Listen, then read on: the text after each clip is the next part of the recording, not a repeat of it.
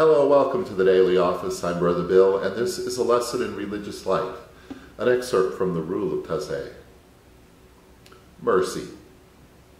Avoid petty controversies between brothers. Nothing divides so much as continual discussions about everything and nothing. Know, if need be, how to put an end to them. Refuse to listen to insinuations concerning one or another brother. Be a ferment of unity. If you have doubts as to the attitude of a brother, and either you cannot express them to him or he refuses to listen, confide them to the prior, who will consider with you how to act and to help this brother.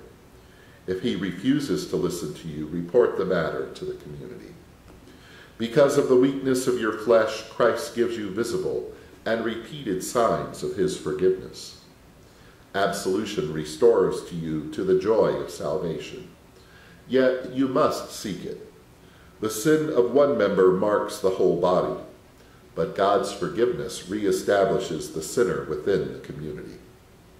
Confession is made to one and the same brother chosen with the prior. He who lives in mercy knows neither susceptibility nor disappointment. He gives himself simply in self-forgetfulness, joyfully with all his heart, freely, expecting nothing in return. Rule says.